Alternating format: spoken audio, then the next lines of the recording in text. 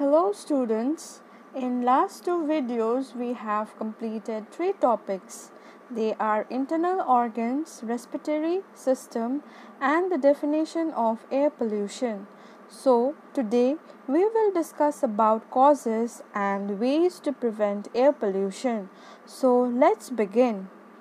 Causes of air pollution: smoke coming out from vehicles, factories, burning of solid waste and crackers are the major causes of air pollution.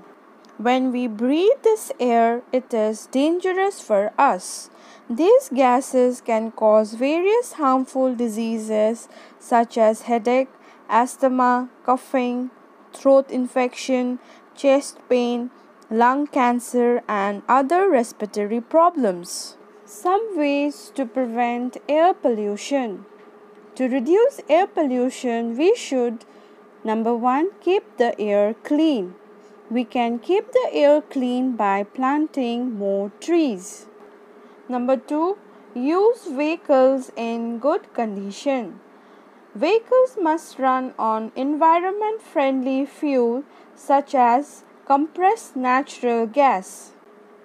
Second point, vehicle owners must check their cars or scooters regularly.